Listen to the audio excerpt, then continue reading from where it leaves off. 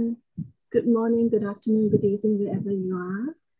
Welcome to another session of the Dhamma stream with Luang Por Viradhammo.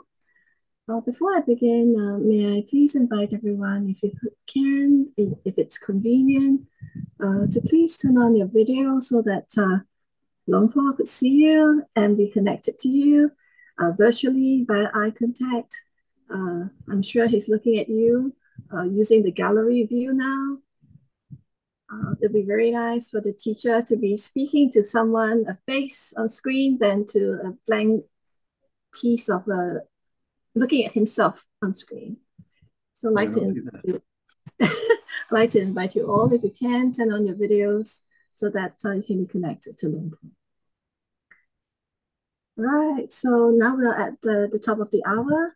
I'd like to now welcome everyone to the session. If we can all put our palms together and pay respects to Luang Por to welcome him in as we begin the session. First bow, please. Second bow. And third bow. Over to you, Luang Por.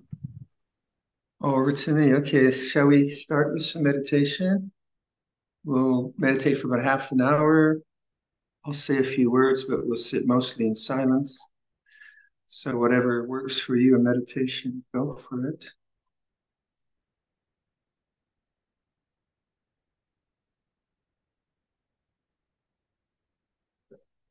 So just some preliminary instruction.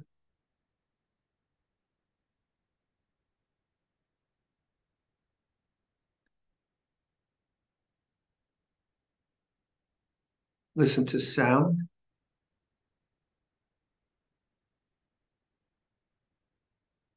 Bring the mind to silence. Listen. Let go of thinking. Listen. Let go of the past and future. Just listen.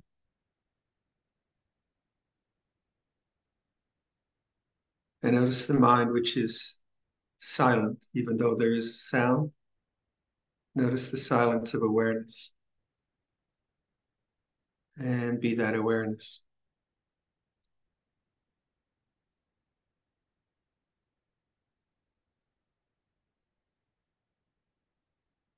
Feel your hands. Feel the tactile sensations in your hands. Let go of thought. Feel the body. Feel your hands. Let the feelings in the hands become conscious. Doesn't really matter what's there.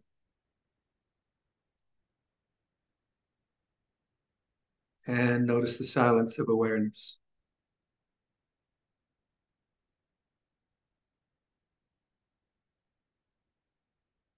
Listen to sound.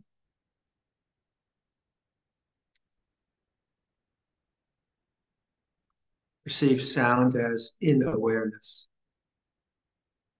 Sound is an object in awareness. Let go of thought.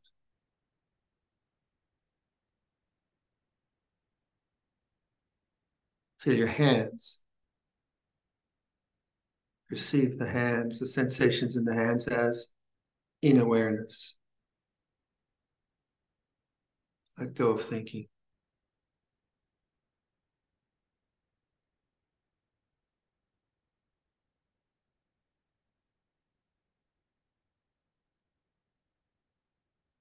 Listen to sound.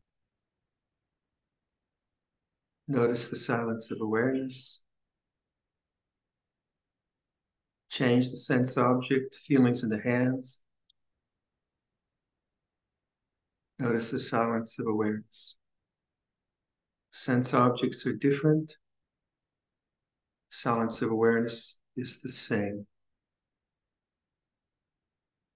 Let that be the background. Silent awareness. And let the foreground be the sense experience of sound or memory or bodily feeling, thought. That's the foreground.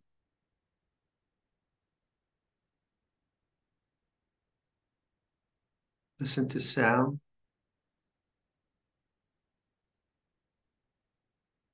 Notice the background awareness, not dependent on sound.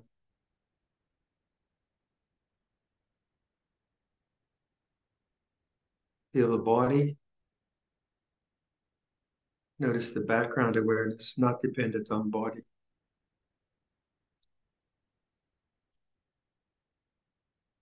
Be that awareness.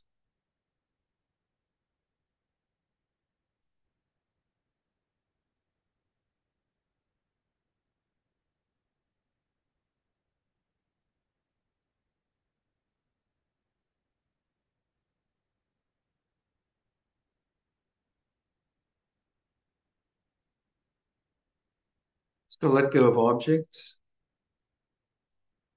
and try to notice objects, sights, sounds, memories, feelings, emotions, all that coming and going in the space and background of awareness. Be that awareness. So don't choose an object of meditation, but be the witness of change. When you get all caught up thinking past future, at some point you notice that, return to the background. Turn to awareness, silent knowing, and be that silent knowing. So just be very patient and keep awakening to the background. Be the background. These are ways of talking. All right, we'll just sit quietly with those ideas.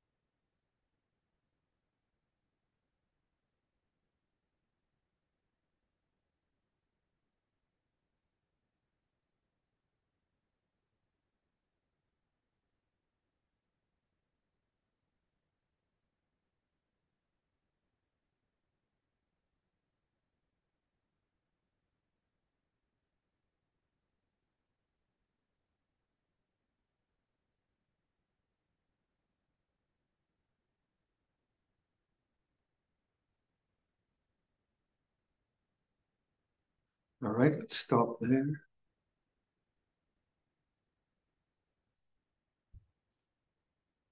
Good evening, Luang Por.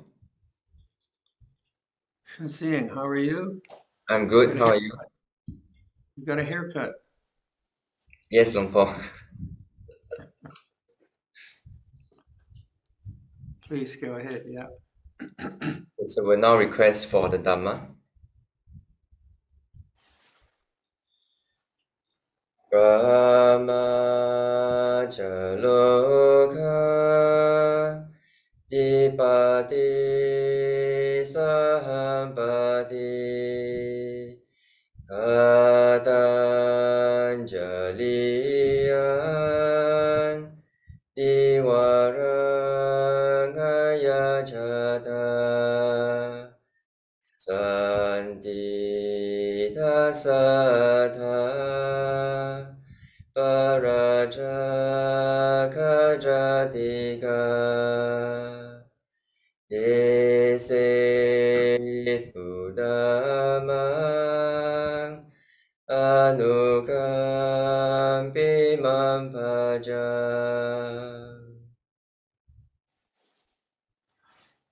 Namo tassa bhagavato arahato samma sambuddhassa. Namo tassa bhagavato arahato samma sambuddhassa. Namo tassa bhagavato arahato samma sambuddhassa. Buddhang dhammang sanghang namasami. So hello everyone, nice to see familiar faces. Always good to be with you. Thank you, Bita, as always, for organizing this gathering. I think it's do I have another one in October? And then I'll be with you in Singapore.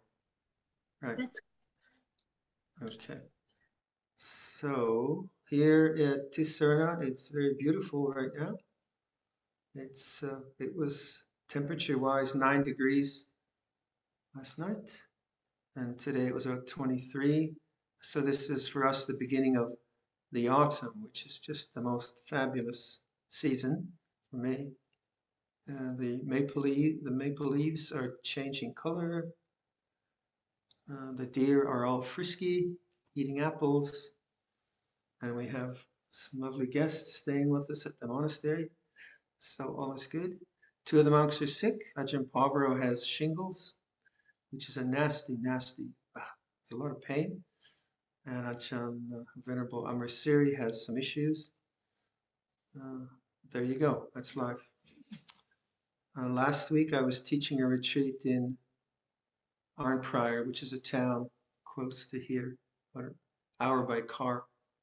And it's our annual September retreat organized by the Ottawa Buddhist Society.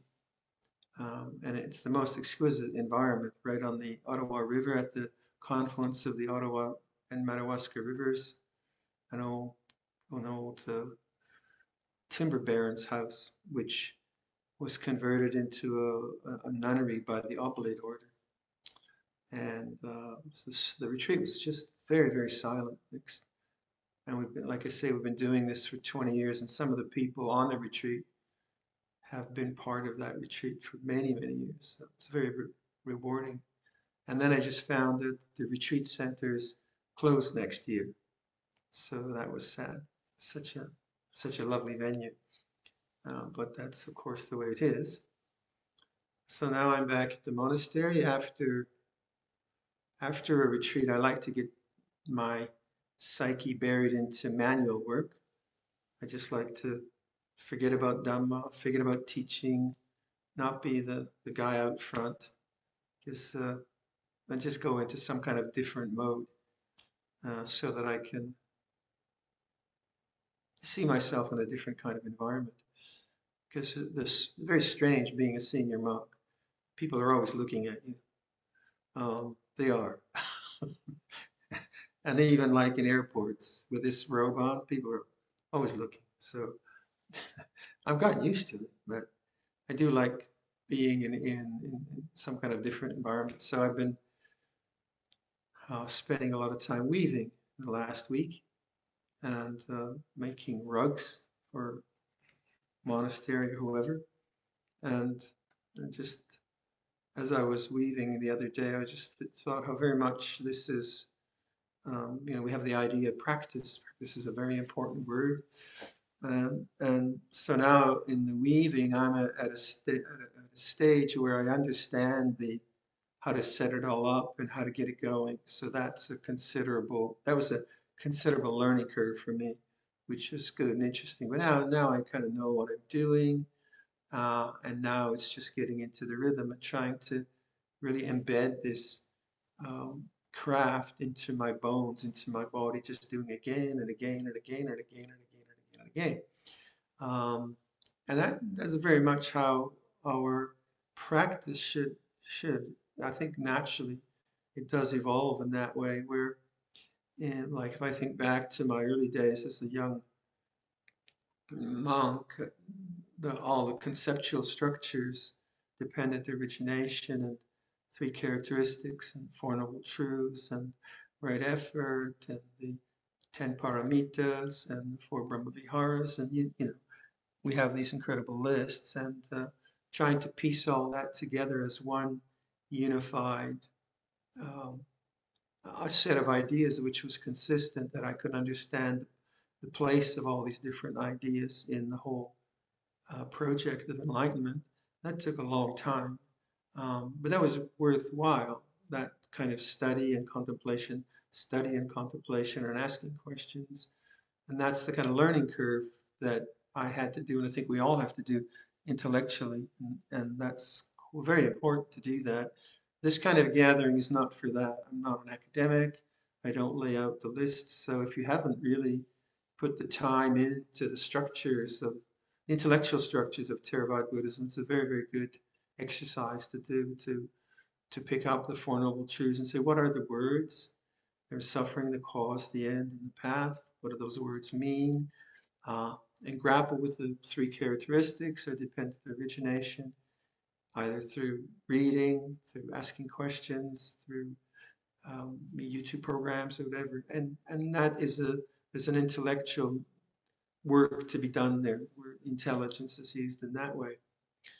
And what's, I think, important in that vein is that you do differentiate between one tradition or another tradition. So it's okay to delve into Tibetan Buddhism or Rinzai Zen or Soto Zen, or even Christian mysticism or Advaita Vedanta. There's so many different schools that talk about the spiritual possibilities of human consciousness. But if you're not careful and you just mix and take a bit of this and a bit of that, you can get confused, because the terms are oftentimes used differently.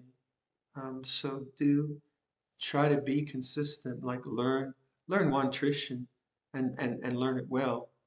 And then what I found is, because I've obviously committed myself to the structures of Theravada Buddhism, now I can read from other traditions, and I've got a background from which I can question or contemplate what other traditions might say.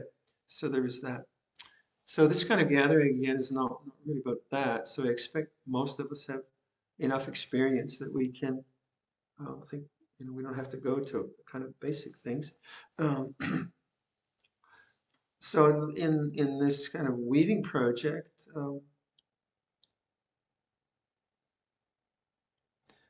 all the time that I'm doing the weaving, all the time that I'm applying my hands and my intelligence to this craft, all the time I'm participating in right understanding how the yarn fits, how the colors fit, how the sequence of petals fit, how to do this and that. So right understanding is always there. And the same in developing our own path to liberate the heart from suffering, the path of enlightenment. Right understanding is always there. It has to be there. Otherwise, my intentions, the way I work, what I do, it goes askew, because there isn't right understanding. So right understanding sometimes is translated as a right view. That can sound like you have a kind of Buddhist position. as opposed to a whatever position. But it's not really about that. It's about the intelligence of understanding what I'm doing, my intentions in how I'm doing something, understanding how the results of my intentions create good effects or bad effects. And this is panya, this is wisdom, the capacity not only to be in the world and do things in the world, but really see my inner world, to see my inner world and what the consequences of my actions and speech and intentions, especially intentions, are in my inner world. And so in Buddhist, in Theravada Buddhism, we always, as you know, we always differentiate between the conventional reality and the Dharma reality. And the way I like to think about the conventional reality is who we are as social beings in the kind of social situations we find ourselves. So I'm a man, I'm an older man, I'm a monk, I've been a monk such and such a time, I live in Canada, and so on and so forth. And then someone else has a different social position. And in that area of Buddhism, we always talk, as you know, about morality, generosity, developing compassion, developing kindness and sensitivity to others, being responsible for the planet, being responsible for the water and the trees, living within the rule of law of our countries, and so on and so forth. And much of our time is taken up with that, being a person in the world of things, in the world of time, in the world of responsibilities. But meditation, and so in that sense, it's very important to develop a kind of second level of intelligence, let's say, or second level of attention, where we're not just in the foreground of dealing with people or talking with them or whatever doing. We also have a sense of what's going on in our inner world. So if I'm talking with someone and it starts to get, we start to have a disagreement, obviously my inner sensitivity knows, oh, you're going towards anger, Viradhammo, or you're going towards judgment, or you're going towards domineering, or where are you going with this? And that's a kind of background attention which we should always have. If we don't have that, of course, we're just reactive. There's no real contemplation. We're just reactive. We like someone, we react in that way. We dislike someone, we react in that way. And that's no freedom. That's no freedom at all. That's just being a leaf in the wind, being blown around by circumstances. So circumstances are there. All right, the good, bad, and the indifferent, but our capacity to pay attention to our inner world as we live this worldly existence is obviously very important. And one of the ways to do that is to develop that in meditation. So this meditation, which I suggested, which is sometimes, I think in Japanese it's called shikantaza or choiceless awareness, is a way of cultivating the background, cultivating awareness, and watching the world of sense experience, of memories and thoughts and emotions and sound, physical feelings, all the rest of it, arise and cease in awareness. This is very difficult to do, very difficult to do. But it's not really choiceless awareness because we are choosing. We're choosing witnessing as opposed to participating. And this, in a way, is putting the world down. Not putting it down, it's just like putting it down, like not lifting the world up. And this is really, I think, the great beauty of meditation is that we develop the skill to not engage the world, to not try to fix the world problems. Not all the time, because we can't. We have to. We live in the world and we have worldly responsibilities. But if we can never, lay the world down, just let it rest for a while, then our mind never rests. And so meditation oftentimes is, in Thailand, is known as a way of resting the mind, as opposed to trying to get something or attain something. And I often talk about this, that my own background in Buddhism comes not so much from scripture or dogma, but comes from my teachers. That's my good fortune is that I've had very good teachers, Luang Por Luang Por Sumedho and others, that have guided me in ways, and their emphasis has never been on attainment. or getting something. It's always been emphasizing letting go, non-attachment, non-grasping. And so these words are much more important to me than attainment. Attainment, I don't trust that kind of language, because quite often that in my own practice has led to greed and then frustration and disappointment. Where to me, the third noble truth, Nirodha, is about letting go. It's about the abandonment of the attachments to craving and wanting. So if you meditate, quite often we meditate with a technique, fine, or with an object, fine as well. But to try to actually just abide as a witness to the way things are is a very skillful thing to do, because that way of participating in the present moment then can be a way that you strengthen that capacity to witnessing in ordinary life, not just on the cushion. So if I've struggled through an hour of meditation and my mind has been kidnapped by this plan or that plan, this thing and that thing, some memory, some resentment, some image of a television program or whatever it might be, it's quite hard to just return to the suchness of awareness. But if you do that and you persist with it, then in that persistence you develop a strength, the strength of witnessing.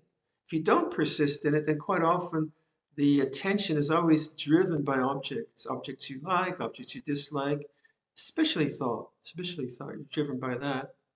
And doing this kind of strengthening of witnessing is very much like myself now, weaving. I kind of get it. I get what weaving is about. I get what this machine is about. So in some sense, in meditation, you have to get it, why we emphasize witnessing or awareness of the way things are, or awareness of change. Why is that important? Well, it's important because no object can liberate you. No experience can liberate you. The object-less awareness itself is not an object. And that is the gateway to enlightenment. That's the gateway to spirituality. That's where we find our real home. So many ways that we might talk about that. So it's very, very important. If you get that, then just as in the weaving, I kind of get what I'm supposed to be doing there. Then I develop the skills of throwing the shuttles back and forth and shifting the pedals and so on. I just do it. I just do it until it becomes second nature in me. So also with witnessing, how could that become second nature in me? If we didn't know this, of course, we'd be bonkers. We just react to any old emotion and we'd be a mess. We'd be a real mess. But witness when you are a mess. When you're really gonna get messed up by life, what happens is, the world just grabs our attention, and we become born into our thoughts, into our emotions, and the whole 9 yards of that. And that's being born again into the world of suffering. So witnessing, developing witnessing in situations which are not complex, which are not difficult and fraught, i.e. a meditation room, a situation where nature is kind to you, where the social situation isn't demanding. That's why it's important to actually take time out, sit down, and begin to develop that witnessing consciousness. Now, what is it about ordinary life that is so compelling, and compelling in the way of the world? Or what drives the compelling nature of the world? Why do we spend so much time not witnessing, say? If you understand what witnessing is the silent awareness of the way things are, the silent attention of the way things are. That's actually very ordinary. It's not very far away. It's here at any moment. It's a possibility. Why don't we abide there? If any of us have done any meditation, abiding there's actually quite pleasant. It's not like getting your tooth pulled. It's not really painful because it's very, very silent. It's spacious. It's empty. It's empty of what? It's empty of ego thinking. Ego thinking. What is ego thinking? Ahankara mimankara, we say in Pali. It's all that thinking which creates the world of perceptions and conceptions. It's all the thoughts of resentment. I did all the work and no one helped me, and I'm just the most. Or it's the, oh, I shouldn't have done that. I should have done something else. Or why did they say that to me? It's not fair. And oh my gosh, my knee is really bad. I must be getting old. My memory is just down the tube. And thinking in an egotistical way, in a self-making way, is the problem. That's what the world is. Thinking logically, thinking rationally, how much of our thinking is actually, what percentage of our thinking is just good, rational, functional thinking? 5%? 10%? And how much of it is just like unskillful habit? And if we begin to witness that, and I think we all have witnessed that, it's very hard actually to get out of those traps of I making, my making, because they're so very real and compelling. And the world is a compelling place because of that. So what to do? Well, one of the ways to develop a stronger sense of witnessing is to use a word, say it deliberately, and at the end of the word, notice the silence. You say any word, but a word which is maybe, which triggers a sense of the path would be very helpful.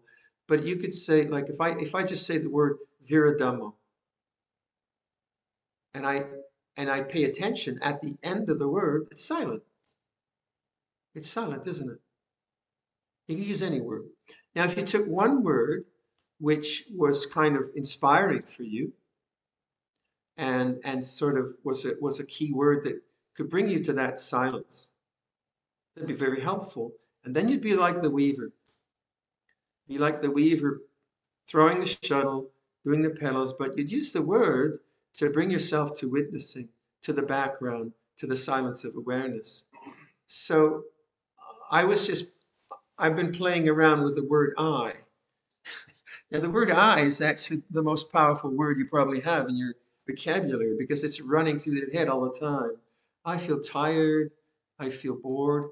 I wish I was here. I wish I wasn't here. It's a very powerful word, actually, I. But usually I is related to some thing like tired. I am tired. Or I am Viradhammo. Or I am a man. Or I am a monk. So I was thinking, what would really a good way to use the word I and relate it to something else? Well, what if I said I am awareness? That'd be interesting. I am awareness. Not as an ego thing, like, I am awareness, that doesn't make sense, or as some kind of philosophical absolute, or not in a kind of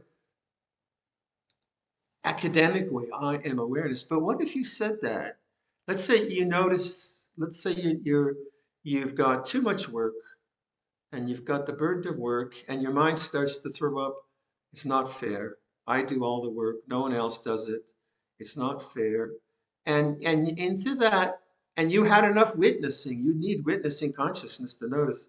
Into that, it's not fair, I do all the work, no one helps me, you throw in, I am awareness. What would happen? Wouldn't the world just dissolve?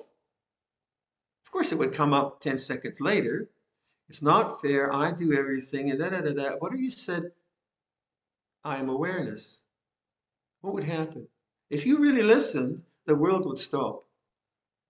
Because you know the silence of awareness, you know the background.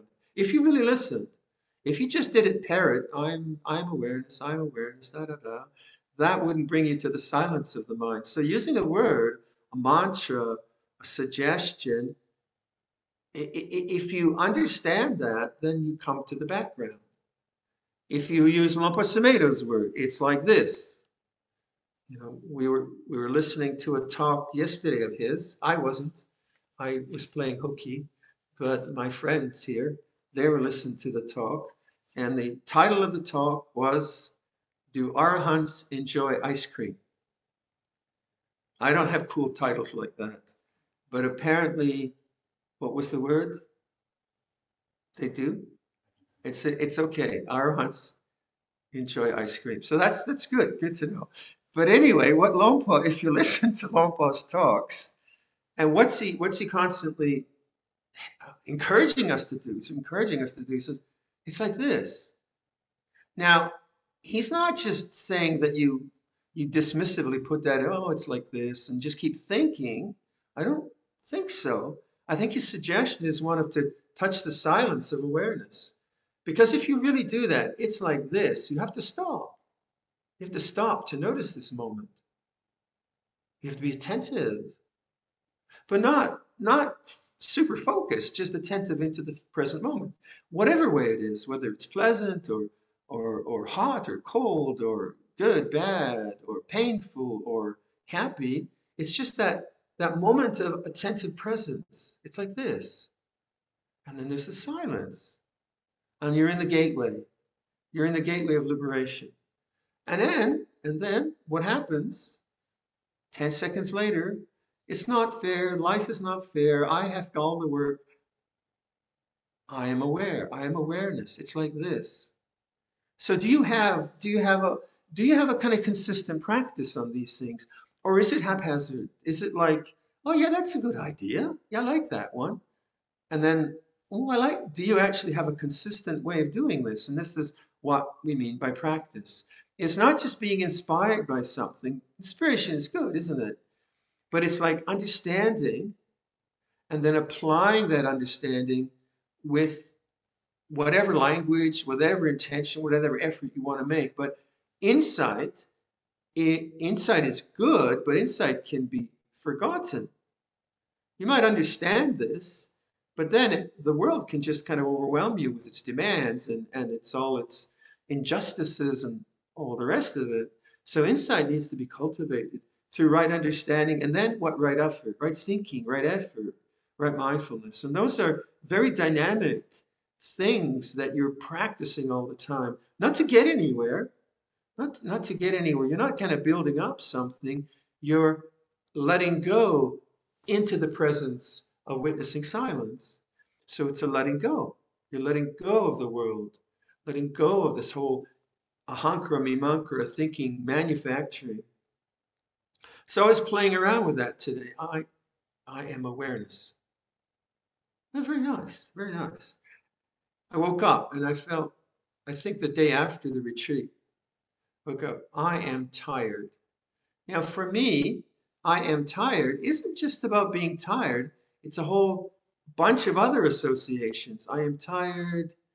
It's not self-pity. It's like I get lazy and so on and so forth. But as soon as I said I am awareness, the tiredness is just an object. And anything that the mind wanted to create around the tiredness fell away. So many other things are like that. It's not just the perception of tired. It's a whole person being born into the perception of no one helps me, or I shouldn't have said that, or I'm too loud, or too whatever. Let's say you suffer from strong sense of self-judgments, huh? And so you say something, and I shouldn't have said it that way. I am awareness. That's a different perception. And it's not a perception that you can really hang on to anything. It's the background. It's space, it's silence, it's witnessing. We can certainly make judgments, fine. And we can function in that way. If I'm tired, I can do something about it. But how much of all those perceptions and conceptions of me and mine create this world of thought and past and future? How much of our bandwidth is taken up past, future, for what end? Quite often not skillful, just habitual, just very, very habitual. And then maybe we judge that. Oh, Bhante said I should not be in the past and I should not be in the future. That's another ahankara mimamkara. It goes on and on and on. But in any given moment, it's like this. I am awareness. You come back to the silence of the mind. And so we talk about the gap between thoughts, the end of a thought. And you see, it's extraordinarily difficult to remember that, let alone practice it. It's not, for human beings, because we are so compelled by our thinking minds and our self-identities and so on and so forth.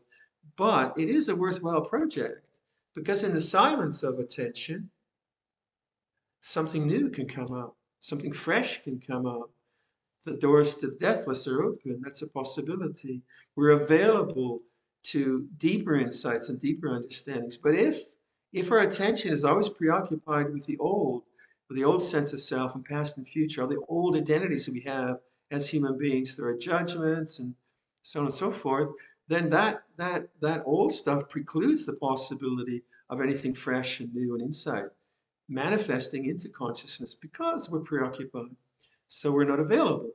We're not available. As soon as you say, I am awareness, or it's like this, and you notice the silence, and you begin to honor that and treasure that and witness that and abide as that in longer and longer time spans, then you begin to see how the heart really opens, where the Brahma Viharas, where compassion, all these beautiful aspects of human character manifest from the silence of the mind.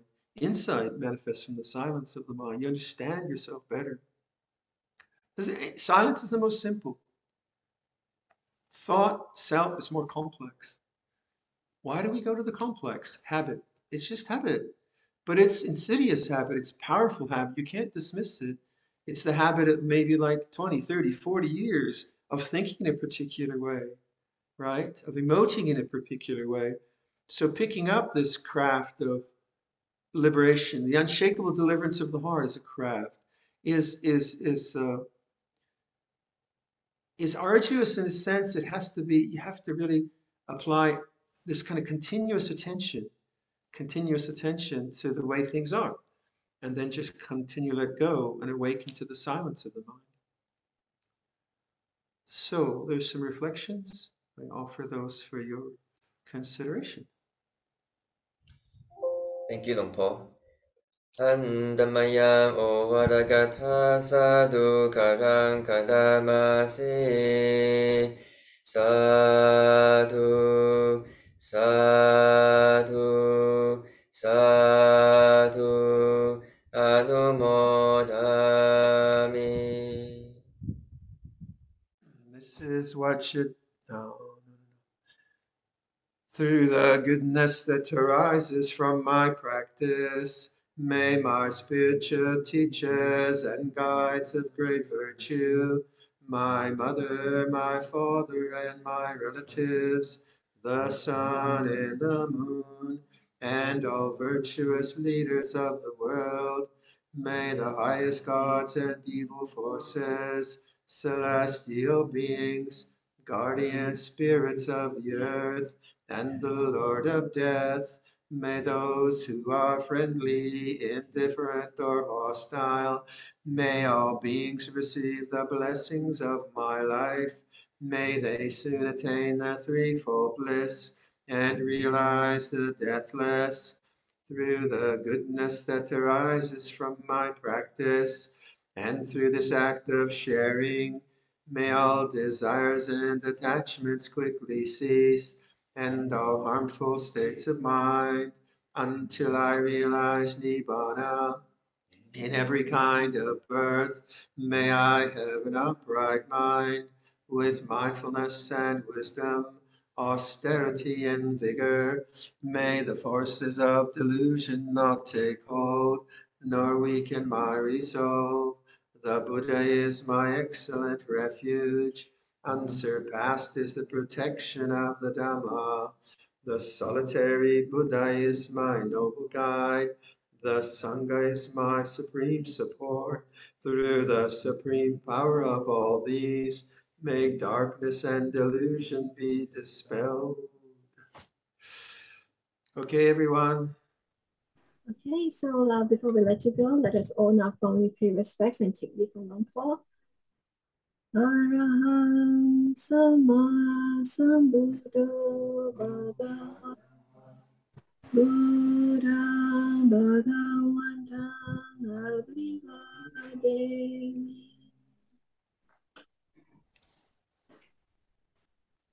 Swatata Bhagavata Dhamma Namasami Subhadivani Bhagavata Savada Sangam Namami. Thank you, Luang Por. Thank you, Vita. Thank you. Okay. See See you you. next time, everyone. Be well, stay healthy. Ciao.